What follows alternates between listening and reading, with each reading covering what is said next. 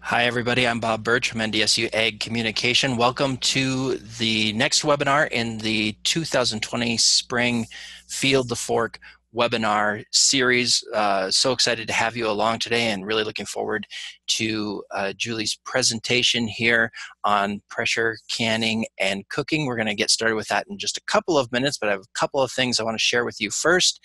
Our upcoming webinars coming up next week, we're going to hear from Brian Halverson about staying safe in the sun. Brian is a skin cancer survivor. Very important webinar. I really hope that you get a chance to tune in next Wednesday at 2 p.m. Central for that. And then the following week, Jan Kanoda will be here to talk about growing a butterfly garden. So a couple of great webinars coming up in the next couple of weeks as our series is getting on the back end, the back half of the Field to Fork webinar series. I'd like to remind you about a couple of things about the Zoom controls in case you have not used those before. Go to the next slide and we'll see that. The chat box is how you're going to interact with us today and how you're going to ask questions of Julie. You're going to find that at the very bottom middle of your screen. Just put your cursor over that and it should pop up, and click that speech bubble to open the chat icon, and that'll show up on the right hand side of the screen where it says chat box on the slide there, and you can go ahead and type in your questions in there, and we'll save those for till the end of Julie's presentation, and then share those, and Julie will answer your questions from the chat box. A reminder that after this webinar, you will get an email that contains a link to a short online survey. We'd really love if you could take just a couple of minutes to fill that out. It makes you eligible for a prize drawing when you submit the survey, if you choose to share your name and address. And it's really important because it is important in making sure that we can continue to bring you Field to Fork webinar series every year through the support of the USDA Agricultural Marketing Service grant. So please fill out that survey when you get it via email. All right, so I think we are ready to go. Julie Garden Robinson is a professor and NDSU Extension food and nutrition specialist. She does research and develops educational materials in the area of nutrition, food safety, and health. And she's written a weekly column, Prairie Fare, which I'm sure many of us are fans of, since 1997. And today she's going to talk to us about pressure canning and cooking. Welcome to the Field and Fork webinar series, Julie. Well, thank you so much, Bob, for joining us today and introducing me. I'm really excited to see that you're from all over the country, so this is just great. Garden is my middle name, so I'm all about gardening and having fun in the garden and also using all that wonderful produce. So today, these are my topics. I'm going to talk about some basic canning information, including both pressure canning and also water bath canning. And then I'm going to segue into pressure cooking, which is one of the hottest cooking techniques right now. And it's not a new technique. Some of us grew up eating pressure cooked food. I'm also going to share a little bit about where to find good information, because there's a lot of information around us and not all of it is trustworthy. And finally, if you would please put any questions you have in the chat box, that would be great. And another thing I'll ask is that everyone turn off your video, because it does interfere with our recording. So if your video is on, I can't see it right now, but please turn that off, and then we'll have a good archive for future people who want to watch these. And by the way, we have about 55 at least webinars that we've recorded from the last several years, so we have a lot more information. So I want to just start with a question for you to ponder. You don't have to answer. I know that probably a lot of you are experienced at canning. Some of you might be brand new. So in your head, just think about 2 foods that you can can in a water bath canner. And secondly, think about 2 foods that must be pressure canned. All right, you have those in your head. Let's go on. So when you are canning, you are a scientist. And according to the Food and Drug Administration, all foods that can be canned will fit into these 3 classes. They can be acid or acidic foods, they can be low acid foods, or they can be called acidified foods. And I like to tell people about this because in case you have a famous recipe that you want to get on the market through your state or country, they will ask you, in most cases, what the acidity level is in order for you to sell that product. Acidity is measured based on what's called the pH scale. So we'll talk through all of these points. So we're back in science class now. So low acid foods have a pH above 4.6. Acidic foods have a pH of 4.6 or lower. And then we have our acidified foods. These are foods that we add an acid to, we acidify them, and they're usually low acid or semi-acid foods that have to have an acid, whether it's lemon juice or citric acid, so that we can reach the safe pH of 4.6 or lower. And I'm going to show you something historical shortly about why we say these things that we do. But on the little graphic on the side, you'll see that we have our fruits at the top, and we have more of the vegetables in that low acid category. And I'd also add meats and other protein foods as being in the low acid category. So here's a list. Our acid foods, I mentioned fruits. Pickles could also be considered acidified foods. Sauerkraut is a fermented food that is acid.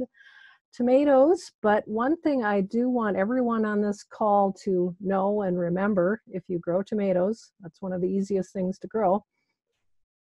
Please remember that all tomatoes should be acidified with lemon juice, citric acid, or vinegar in the case of our salsa, some of our salsa recipes. So they have to have an added acid because we tend to like things that aren't real acidic. So our plant breeder friends have responded by producing tomatoes that are maybe a little less acidic than maybe our great grandma used to have available. So all tomatoes add acid.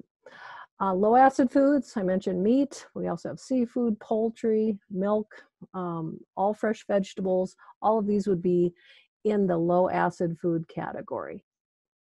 And those have to be pressure canned. So I won't have you turn in your score, but you can think about what you were pondering as I asked you those questions. And if you got 100%, good job.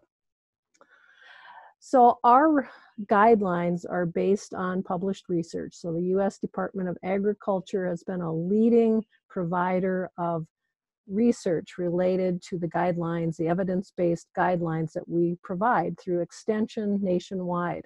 We also have many universities that do a lot of research. I notice Washington's in place, and some of the research is done in Pennsylvania. So it's all over the country.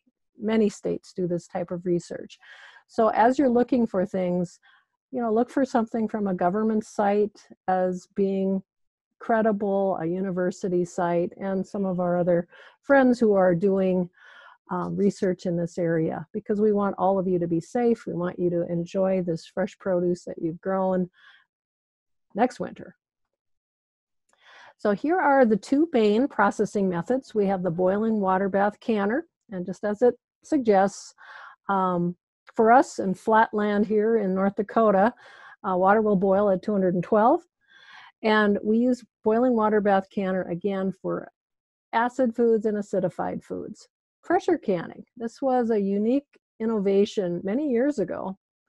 And adding that pressure allows us to get the temperature up to 240 degrees, which is enough to kill spores, which we'll see shortly can lead to the production of the botulism toxin in the food. So we want to kill those spores, and low acid foods are the ones that we're most concerned about. And also mixtures of acid and low acid foods like soups or things like that.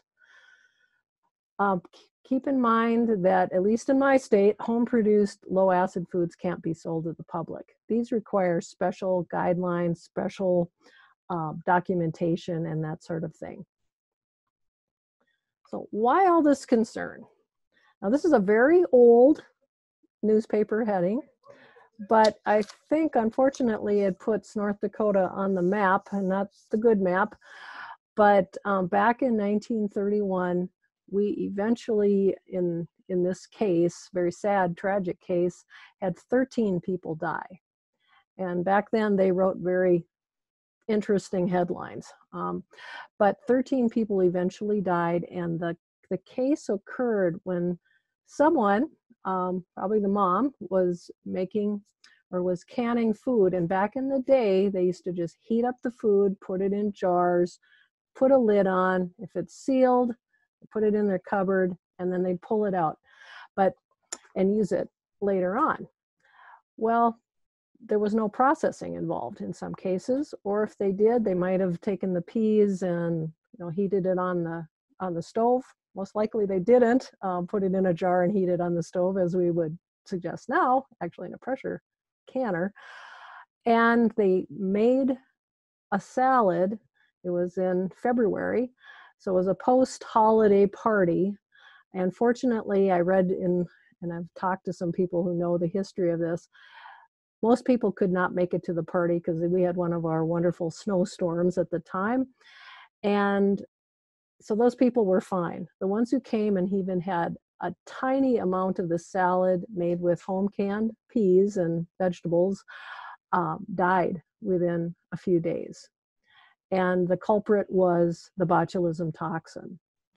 And sometimes I've shown this when I've done other talks here and there. And they'll say, well, that won't happen. That's old history. And when I see what people are sharing, and they're pulling out old recipes and things from great-great-grandma or great-grandma or grandma that was fine back in the day before we knew all the science, that's when I get worried that something really bad could happen again if you follow really old guidance.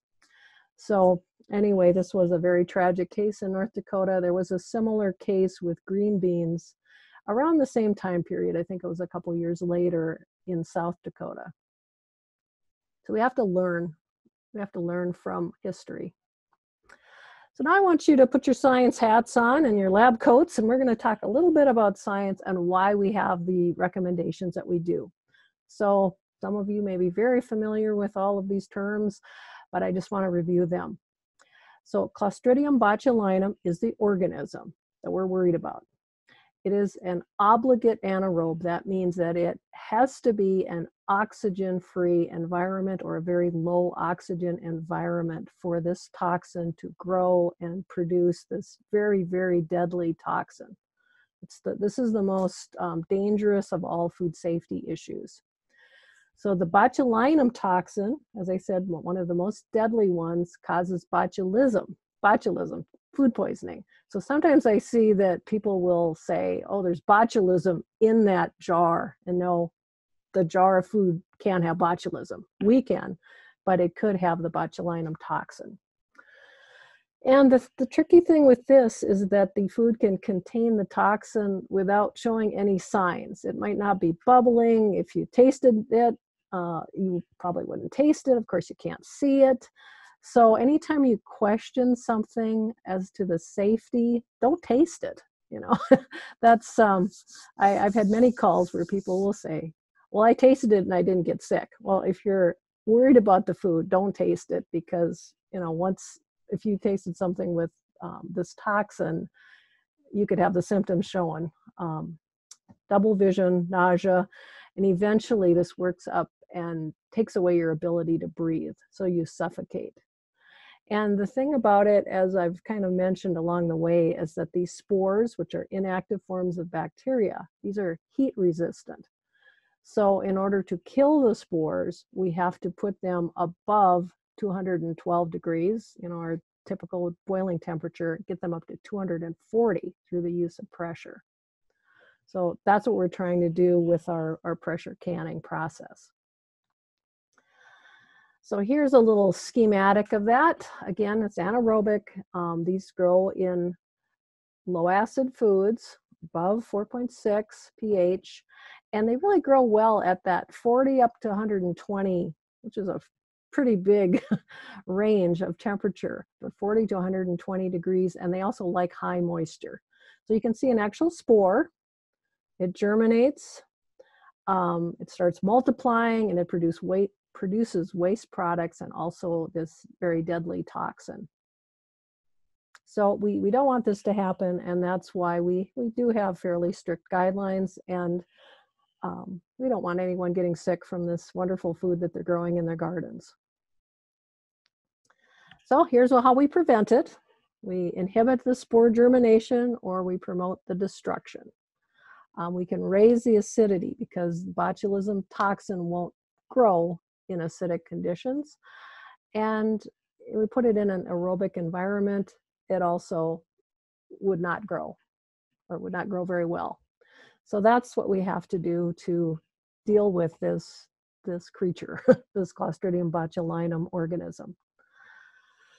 So what does this all mean to me, and why should I have to know this science? This is what provides our direction for our processing requirements. So on your slide right now, I'm showing a water bath canner. If you're a canner, you will definitely have one of these in your house, those classic speckled water bath canners. And you can see the jar lifter. And in the bottom of your screen, you see a pressure canner. And there are two different types of mechanisms. There are the dial gauge, as you see on the top, and the weighted gauge. And they all have different parts. And I'm not going to go through in great depth today about pressure canning and that type of thing, or at least the parts. But I do suggest that if you have never pressure canned and you want to start because you're going to grow a bunch of green beans and you want to can them, read those directions. As boring as they might be, you have to know all the parts, and you have to become very familiar with your own equipment.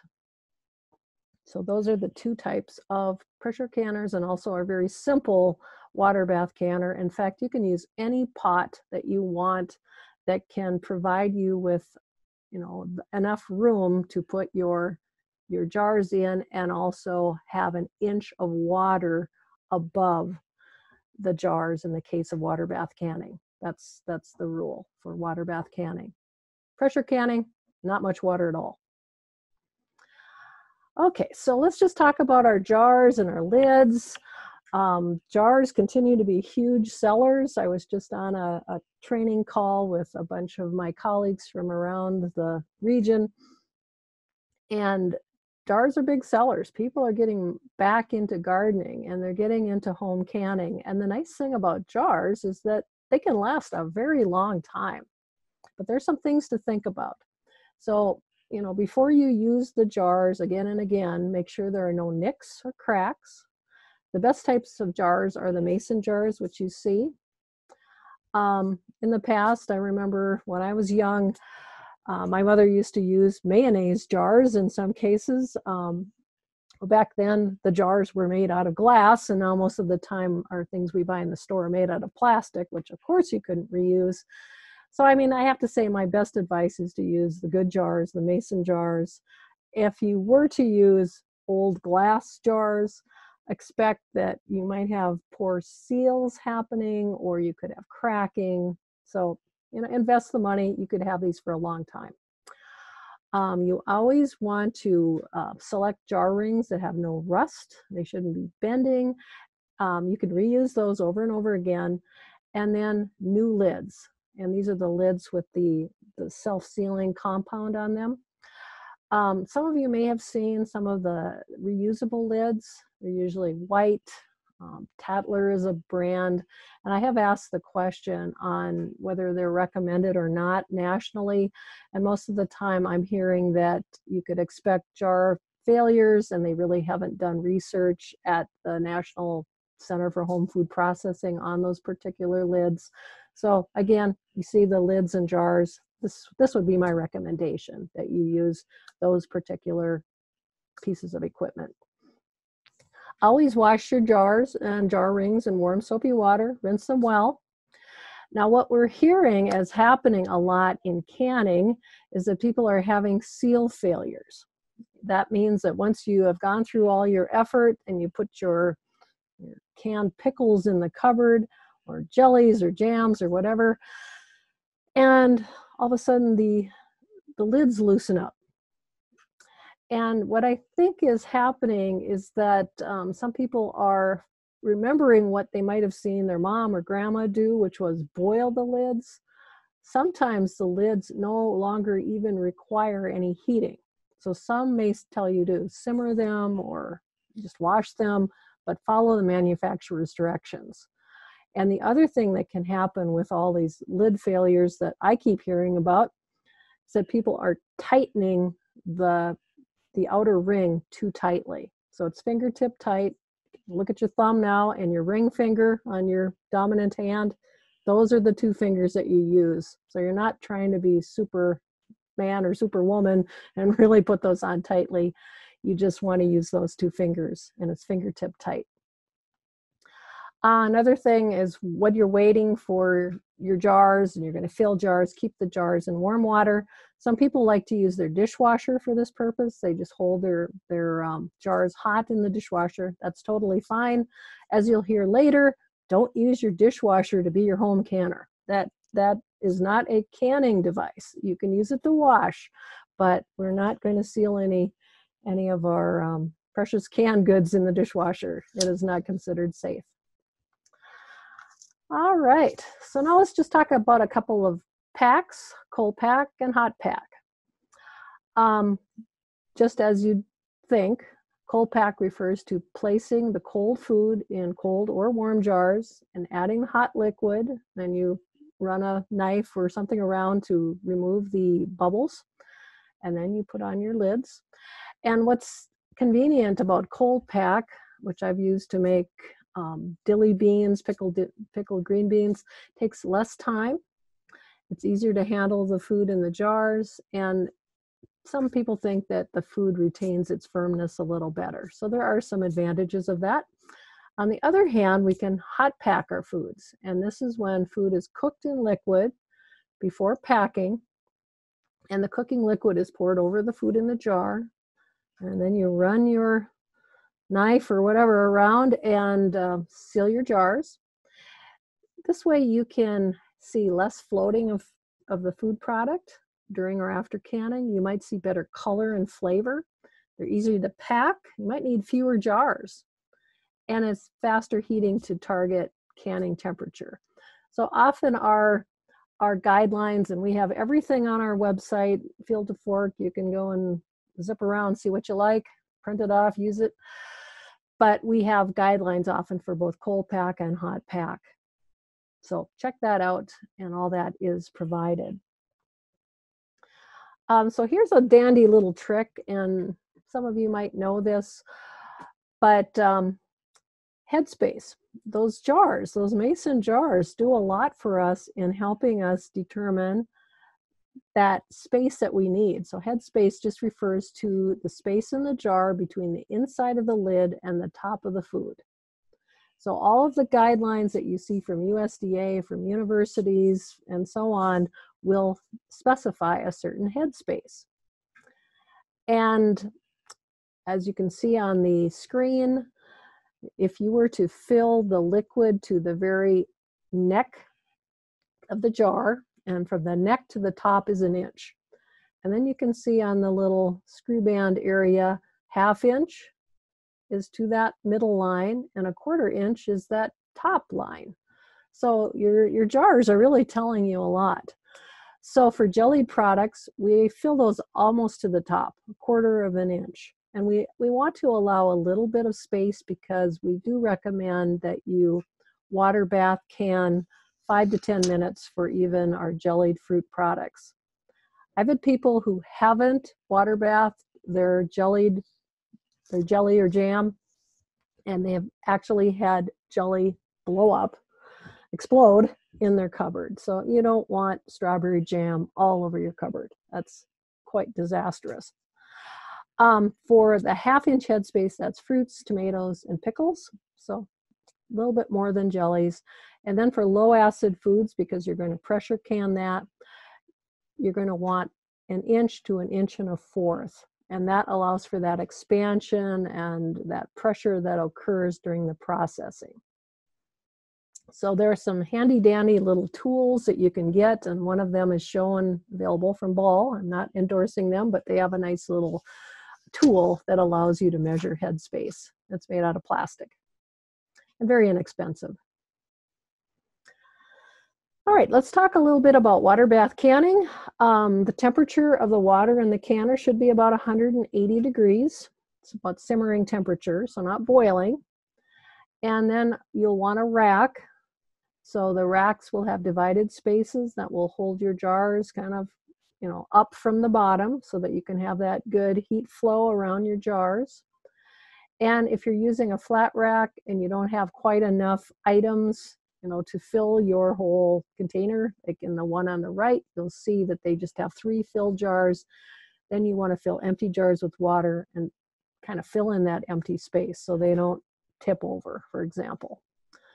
So that's just a general water bath canner. If you've never canned, this is where to start.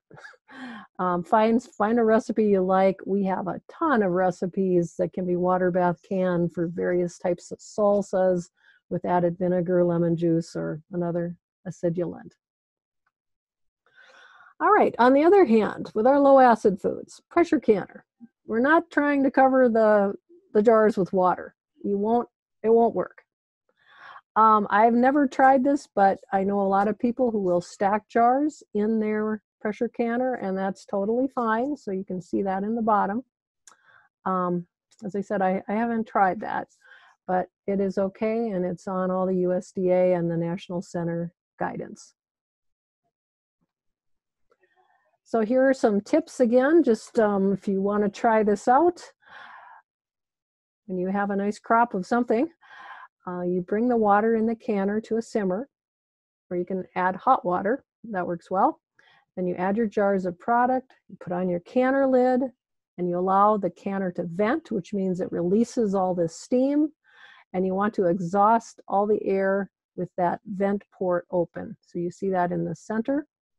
And after it's all vented, and it usually takes about 10 minutes or so, then you put your gauge on top. And so again, 2 to 3 inches of hot water in the canner, and then place the jars on the canner rack. So not too hard.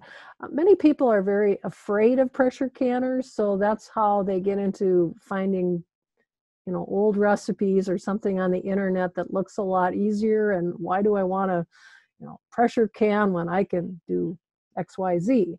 Well, you do it because of the reasons I talked about earlier. You want a safe product for your friends and family. So again, as I said, after you vent, then you put the weight on the vent port, and you allow the pressure to increase, and you just adjust your burner temperature to do so.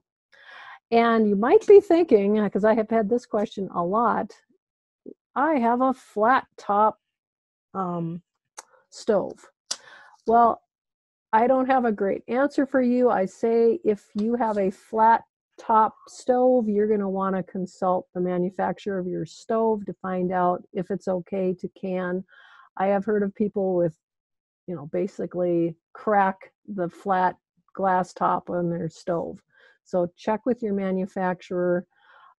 For this purpose, I did save my old stove and have it set up in my garage so that it has a coil top, and that probably is a better idea. But check with your manufacturer and make sure that it's okay to do so. Okay, so some key pressures. So we have people from around the country today. So you're not all in Flatland like I am in Fargo, North Dakota. So the pressure recommendations will vary depending on the altitude. So for example, in a dial gauge, we're at 1,000 feet or less actually in Fargo. So I would be at that 11 pounds per square inch gauge. If I were from 2,000 to 4,000 feet, we'd increase that pressure recommendation to 12. We're getting higher now, up into the mountains, up to 6,000 feet, up to 13, and really high, 14. So again, you want to go to your state extension service, and I am sure that they will have recommendations that will provide you with all of your pressure and time recommendations. I do put all of that on our extension publications as well, so I think you could also use the things that we have, even though we are flat. Except in some parts of the state, we're a little bit higher. On a weighted gauge, there's less ability for, you know, changing the weight, because the weights are usually like 10 and 15. You would just use 15. And you never want to force cool. So you say you've got your product, you've done everything, you've vented it, you've allowed the full time, you stayed in the kitchen. You don't want to take off and go shopping when you're doing this kind of thing. You want to stay around. You never want to force cool. So most of the killing of the spores takes place during that cool down process. So you just have to be very patient. Canning is not something that is a quick thing to do. And shortly I'll be talking about pressure cooking, or using an Instant Pot-like device. That's a little different. You can force that to be done, but you don't want to follow the same type of process when you're canning, because now you have all those attributes that the botulinum organism uses to grow, because you've got an air-free environment. You want to kill those spores if they're there. Okay, so next step, you're going to remove your jars after you've allowed it to cool down and the pressure's down.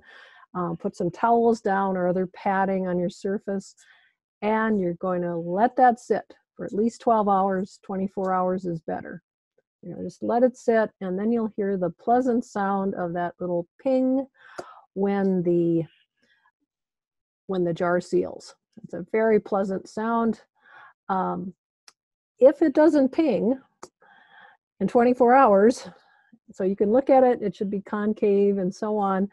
And after it's all cooled, you'll also want to take off those rings. You don't store these products with the rings on, because they can rust on. So the general rule is to remove the ring. But you do have 24 hours to recan.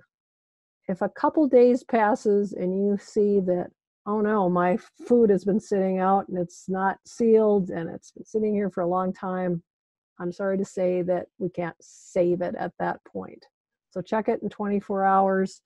If it's not sealed, do it over again. Start with new lids, or eat it. Give it to your friends. All right, so here is an example. If you have, if you have not canned, you would not necessarily be familiar with how these rules are set up. So I just wanted to show this to you. So the general rules from USDA are set up with style of pack. So in this case, it's for green peas. It can be hot pack or raw pack or cold pack, as I talked about earlier. In this case, the jar size would be pints or quarts. Your process time is 40 minutes. In your pressure canner, now you look at what altitude am I? And for me, 0 to 2,000 feet, I would use 11 pounds of pressure. If I were in Colorado or, mountainous state, I would go accordingly with my altitude. And again, on the bottom, this is a weighted gauge pressure canner. I could use 10 pounds of pressure where I am, but if I was above 1,000 feet, I'd use 15 pounds. So that's how to read these sorts of things. And just be sure that you're following the latest guidelines. Keep in mind that if you have a really old USDA guide to home canning, like say 1985 or 80 or 70 or whatever, they did a complete overhaul in the mid-90s. So you want to be sure that whatever guidance you're using is current. Or I have a lot of people that will ask me, well, I found this pressure canner at a garage sale, and well, how old is it? That kind of thing. Well, it looks like it's from the 70s, and it came with a book, so I'm just going to use the book. Well, you want to, if it works, and you probably need a new rubber ring and different things done to it, but you do want to go and find the latest guidance. Don't use some old book, because very likely the times are no longer valid. So latest guidance, always important. And keep in mind that I think it was 1994 when they did a big overhaul of the USDA methods. So again, another way you might see this information in the case of green beans, 14 pounds needed for 7 quarts. and it'll give you about how much you need. The best way to do canning is actually to invest in some kind of a scale. And they're not that expensive. It's much more accurate to have a weight than a kitchen measure, like cups and quarts and that sort of thing. But some things are listed, like the ingredients are listed in terms of quarts and cups. And that means that they have built in a safety factor for us. But, you know, if you want to really get into this, I would say get yourself a little scale. And you can read on through the rest of this, but it does go through the process very, very detailed.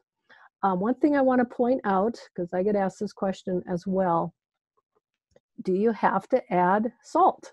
Say you're making green beans. And the answer is no. You can see it's if desired.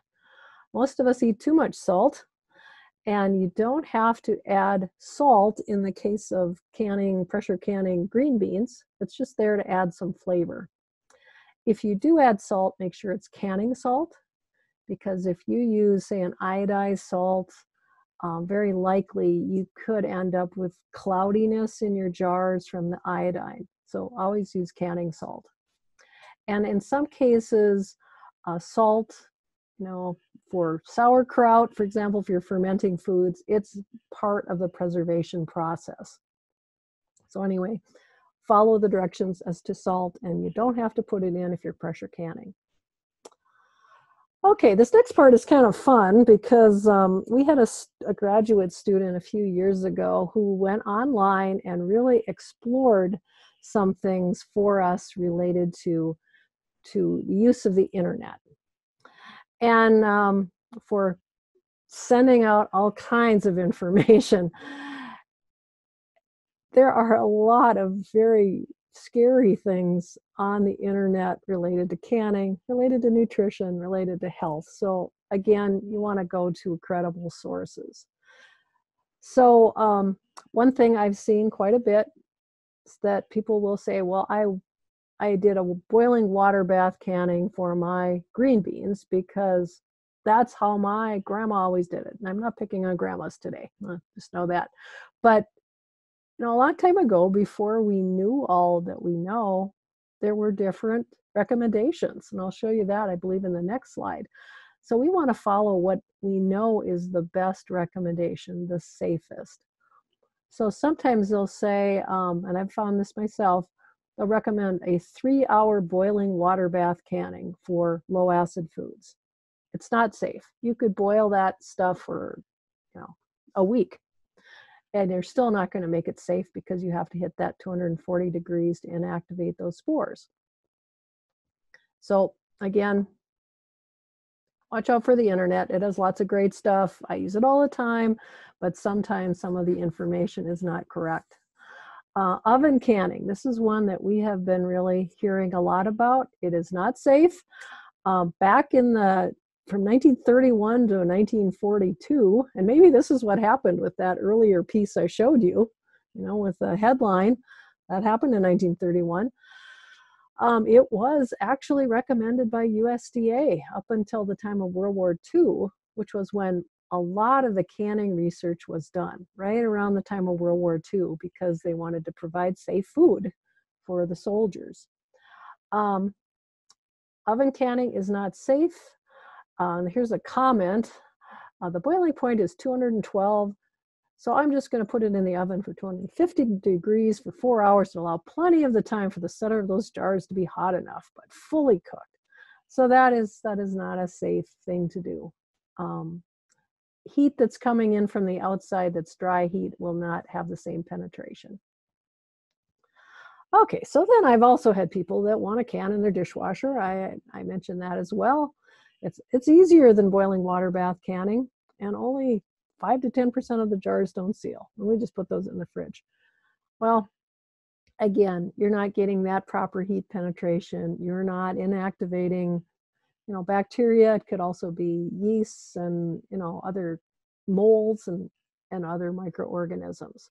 And finally, I'm not going to even go into this one, but I've actually had people say, well, you can actually can in your bathtub. I don't know how that's done, and I wouldn't recommend it. So be aware the only ones that we recommend are the ones I talked about already. Watch out for what you read. Don't believe everything. It's all over Facebook, Twitter, and so on, but that doesn't mean it's correct. All right.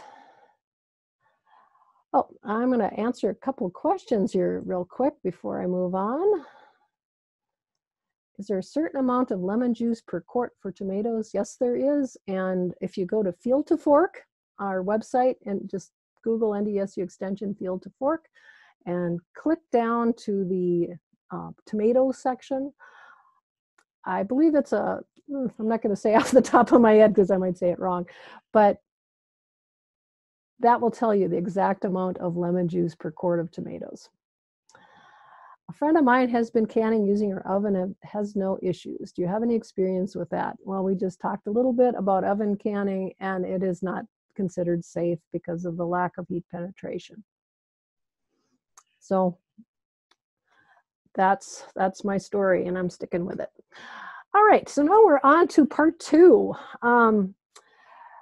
And I will ask in your chat pod, type yes if you have a multifunction cooker, such as an Instant Pot or Cuisinart or whatever brand.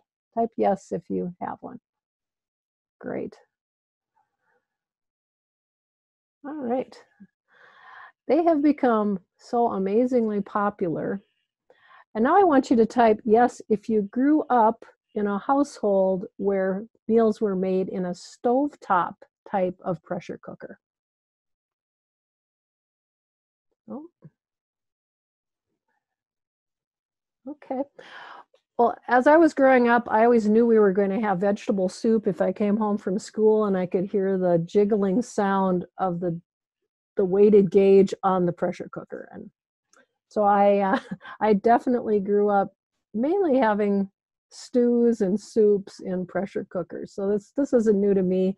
In fact, pressure cookers really became quite popular, the stovetop models, probably back in the 50s, 60s, 70s, that era, when more moms went to work outside of the home and needed a way to have quick meals. And certainly this, one of the big advantages of pressure cookers is the speed. We want it instantly. So I just want you to think in your head, what are 3 advantages of using a pressure cooker? Can you think of 3 things? What am I going to say next? My next question, can dry beans be cooked in an Instant Pot? Why or why not? And what is a potential food safety issue associated with Instant Pots? Okay, you have your answers in your head. Here, let's go. Well, one of the most popular, probably, brands is the Instant Pot. In fact, it's almost become, a word for the multifunction cooker. That is actually the brand name. There are many other brands than Instant Pot. And last summer we did some research with some of my interns cooking different things. And I'm going to share with you one of the pieces that came out of it, and I have another piece that I will be working on this spring and summer related to cooking vegetables. But you've probably already read all these advantages. It's faster. You can cook more than one food at a time. And it does a lot of different jobs in some cases. It really depends on the type of Instant Pot or multifunction cooker. It can be a slow cooker. It can be a pressure cooker. Note, I'm not saying pressure canner. It's a pressure cooker. It can cook rice. It can be a steamer. You can make yogurt. You can saute in it. You can use it as a warming pot. You can cook eggs. You can do all sorts of things with it. So if you have one that you might have gotten for a gift and it's still in the box, I hope that I inspire you to take it out of the box, read the instructions because they're all a little different, and give it a whirl. These are pretty cool, and we use it regularly in my house. So again, read the functions. Remember safety. Some people will try to deep fry. They'll put hot oil in there and think, okay, well, we're going to cook this fast. No, use a deep fryer if you're going to cook some French fries or whatever. This is not something you want to leave the house. So stay in the house, same as when you're canning. When you're cooking like this, you want to be in the house. Wash it carefully. We'll talk more about that. Know those functions of the buttons, and know you're going to have to learn about your own pressure cooker. I don't have an Instant Pot. I have a different brand, so mine is quite different from what I'm going to describe. They're all a little different. So again, you might see a bunch of buttons, and the first time I looked at one of these, I got a little overwhelmed, I have to admit. I was like, oh my gosh, how do I do all this? But once you kind of learn what they mean, it might say manual. That's all-purpose button. You can set it to any time. Keep warm, you can set that to any time. Many have a timer, but this is one where you could have a food safety issue. So I really want you to ponder if you want to put the timer on it, that you want to put your roast in the morning and put the timer on to start cooking it, you know, an hour before you get home. I wouldn't recommend that. So, you know, think about that timer, you know, with a little safety in mind. Saute function is really great. You don't have that in a slow cooker, so you can brown meat. When you brown foods, you're adding a lot of flavor. You're developing some of those flavor compounds, and you can also, you know, set your pressure, and that will alternate between low and high, and you can set that to any time. So again, know your device, read about it, even though the manual might be not the most exciting reading. It's really important. So here we go. We might have buttons on some of these devices that say slow cooker. Some might say soup, meat, stew, yogurt, beans. Yes, you can. You can cook beans in a Instant Pot. Poultry, multigrains, porridge, steam, and rice. So what does that mean? Beans, for example, it's high pressure cooking. The cook time is 30 minutes. So some of these are automatic settings. You put your food in, you punch the button, and it'll just take off and do based on this pre-programmed time. Mine's different. I have to set the time. I got mine really inexpensively, I will add. So I got mine for $5.67 with coupons. Got it at Kohl's Cash. I had my husband sign up for a credit card. It was $5. And it works great. So the timing, of course, why do we buy these devices? Why do we have those? We're all looking for a little more time to do other things, maybe, than spend a lot of time in the kitchen. It's much faster than a slow cooker. Keep in mind that when you turn your device on, it will take 10 to 15 minutes to build up to the pressure. If you're cooking from frozen, you do need to add more time. And then if you saute, you will find that it heats up faster for you. So let's say you cook something, it's the first time you're making a particular soup or some kind of vegetable. You can't, and you try it out and that meat still isn't very tender, or those vegetables are still kind of crunchy. Don't be afraid to put the lid back on and just cook it a little longer. This is not, you don't have to be a true scientist here. You're not going to hurt yourself by cooking it longer. You don't have to worry about botulism or anything like that. Here's another tip that's very important. You never want to open the pot while it's in the manual pressure mode. You want to shut it off, and you can do either a natural release or a quick release. Usually takes about 10 minutes for the pressure to go down. And of course, you always want to open the lid away from you. There's a lot of heat going on. You have moisture. You could steam your face and you could burn yourself. So be very cautious about that. As I mentioned, if you're using natural release, it's going to take 10 to 20 minutes. And you want to allow that natural release if you're cooking, say, meat and chicken, because that is when you're really developing that nice tender protein product.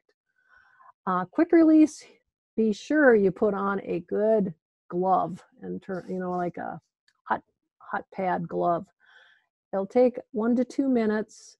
You can do the quick release on steamed veggies. And the nice thing about these Instant Pots is there are so many people using them that you will find all kinds of tips and tricks on the internet. In the case of the Instant Pot, go ahead, go to Pinterest and, you know, look at what they're making on that. But don't go to Pinterest necessarily if you're going to do your canning. You're not going to hurt yourself with cooking unless you burn yourself. Keep in mind that you need at least a cup of liquid, and there will be a fill line inside your Instant Pot or your pressure cooker. You want to keep under that. You have to be especially careful about items that swell, like beans will swell up.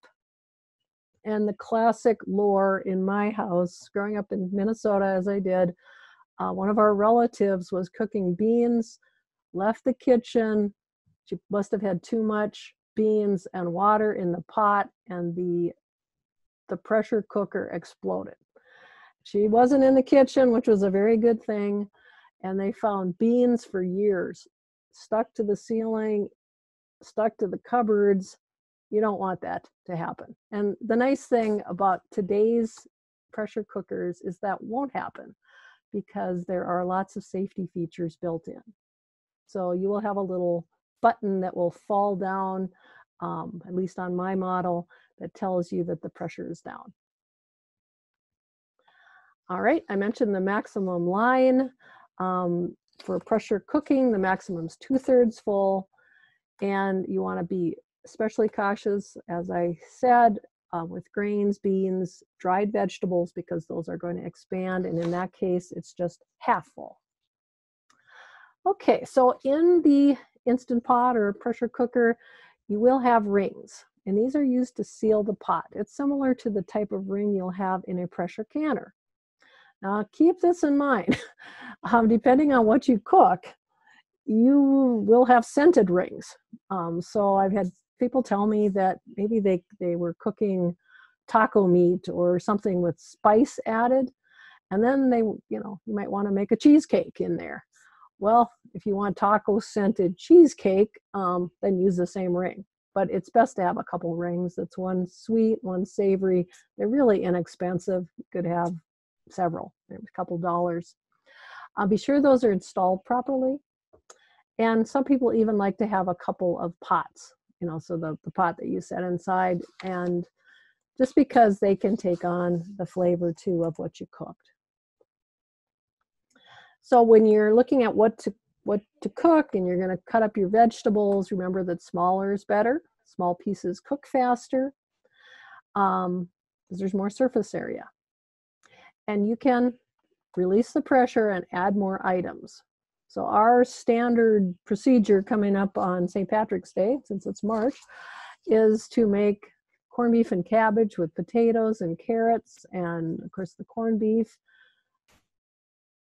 Delicious dinner. You can make it all in your Instant Pot. And I think we just basically had to cook the meat a bit first, add the vegetables, and you've got a delicious meal, and it's all in the same pot. So not a lot to do. I just found the recipe on the internet. So if I made you hungry, it's good. You can write to me directly, and I'm sure I can find that recipe for you. All right, what about the difference between the two different types of multifunction cookers, the electric models versus the stovetop? So let's say you've got a recipe and you had an instant or a stovetop model. Keep in mind that the Instant Pots operate at a lower pressure range, 11.5 pounds per square inch compared to 15 on the stove. So you want to add 20% to the cooking time. So if you took 10 minutes at that higher pressure on the stovetop model, it would take 12 in your Instant Pot. So you can make the calculation. 20 minutes on the stovetop, 24, 30, 36. So it's not too difficult to convert. The other nice advantage for using this is that it consumes little electricity. It actually consumes less than half of the electricity, the electric model, compared to the stovetop. So you're going to save electricity. Cleaning is really important. You want to clean the edges with a foam brush. Take your time, clean these up so then they'll last a long time.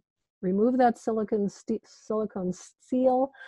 Don't forget to clean all the parts of it, the steam release handle, the shield, the float valve, because you could end up with some of the residues lodged in these, and that could alter the pressure level and it might not cook the way you want it.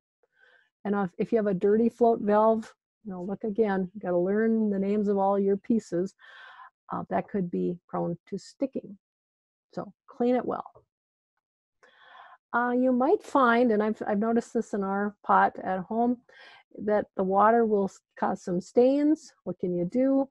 You can use a non-abrasive scouring cleanser, or you can clean it with a cup of white vinegar, let it rest for 5 minutes and pour it out and rinse it. So vinegar will bring back that nice clean look.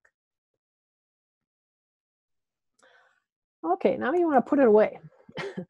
Again, manufacturer's directions. Mine says don't put the cover on and seal it down. Just lay the cover on top. So look at what your particular model is and store it accordingly. You want this to last a long time. These are a bit of an investment.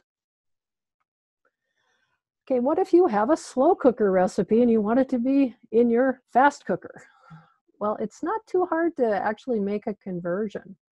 So 8 hours on low in your slow cooker or 4 hours on high will only take you about a half an hour in the Instant Pot. So a little experimentation again, but if you have a great recipe you love and you don't want to cook it for 8 hours, try it in your Instant Pot. And that's the typical conversion. Okay, here's our answer, and I do have a nice resource for you on this because we did a lot of cooking in Instant Pots and other pressure cookers last summer with dry beans. Anytime you're cooking dry beans or grains, you want to have some water, but not too much. The nice part about cooking dry beans in an Instant Pot is that you can cook them without soaking them first. Keep in mind that when you soak beans, you are removing some of the undigestible sugars that lead to the tendency of beans' reputation of causing tooting. So keep in mind that you might want to soak it first, but you do adjust to unsoaked beans. You always want to rinse dry beans well and use the natural release. And another little trick is to spray the liner of the Instant Pot to prevent the foaming. So on our website, I asked Bob, who kindly linked our brand new pressure cooking dry beans publication. These are some tips. I've already mentioned them. I'll just grab a couple. We never want to fill the pressure cooker more than a half full, including all your ingredients. We have several recipes in this guide. Basically, you just have to put everything in your pressure cooker and close the lid and cook it for the length of time recommended, and you have a delicious chili or bean soup or whatever. Some other tricks with beans is that you might want to add some vegetable oil, 1 to 4 tablespoons, and a little bit of salt. And those 2 ingredients help the beans keep their shape and also their exterior skin. So those are 2 tricks to just retain the quality. They're still going to taste the same, but those will retain that shape and that integrity. So remember that a pound of dry beans, which is about 2 cups, makes about 6 cups of cooked beans. So dry beans are very inexpensive, and compared to canned beans, will have much less salt. So we're almost done here. Food safety. Remember, in this case, botulism isn't a concern. I talked about delayed cooking. It can be a safety issue. And keep in mind that if you're going to delay your cooking, raw protein, legumes, beans, lentils, frozen foods, you don't want to leave those out at room temperature more than 2 hours. So if you're going to cook your roast, put it in, cook it now. Don't leave and come back and program it, because that could be a safety issue. I've watched sometimes late night TV where they have some different devices like this, kind of like an Instant Pot, but a different brand. Even if they say on TV, yep, go ahead and pressure can. No, don't do that. The USDA has not tested these devices for pressure canning. I'm sure somebody is working on the research right now, but currently there is not a safe method to do it. So you could use this for, the pot itself for boiling water bath canning. So just wrapping up, some additional information. One nice thing about this is if you're in the mood to cook, you can cook a large pot of food and then freeze it. Always read your recipes twice. Read them, make sure you've got all your ingredients, and you're all set up, put everything in place. And if you have dairy that you're going to add, like sour cream, add that right before serving or at the very end of cooking. And then another piece, if you make your meal, you can use your Instant Pot or your multifunction cooker to keep your food warm up to 10 hours. So that is totally safe. So I hope you were able to answer all these questions as I was going through your 3 advantages, your dry beans, and some potential food safety issues. Know that this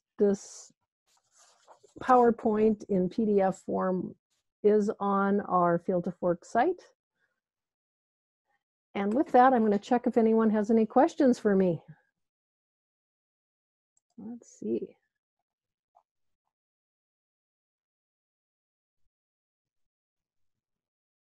Okay, question here. We're going back to canning a bit. What is your experience or thoughts on steam canners? Well, the research has been done in Wisconsin at the Extension Service in Wisconsin. So if you just Google Wisconsin steam canning, they will have, Barb and her team will have that information available for you. And let's see if anyone else has any questions.